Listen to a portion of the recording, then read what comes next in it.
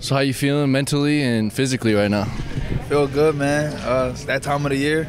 About to have some fun, man. Did you have to put up like extra shots like last day or two just because you missed the one day or so? Did you have to make up for lost shots, so to speak? I mean, got some shots up, man. Got a lot of things with the team done. Team concepts, kind of watching them, going over their things and their scheming and stuff. So it'd be good. Is this your favorite time of year as a basketball player? I mean, every game, man. I love every game, but you know, this time of year is the time that you dream about.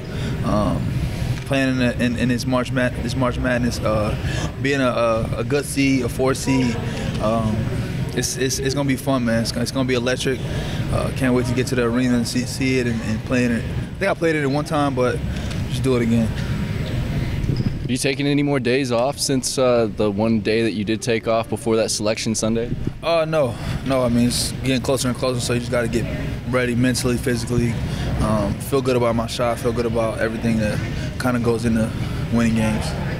How big is it to get out there, get adjusted to the time zones and things like that, just kind of get normal a few days ahead? It's gonna be good. It's gonna be good for us to get out there and just get our bodies used to their time zone, get rested, being able to go to sleep. During a good time, a good sleep pattern and stuff like that, it is different. I know a lot of people might say it's the same, but it is a little different. You guys did that for West Virginia too, and we're out there like almost 3 days early. What do you do to pass the time and stay focused?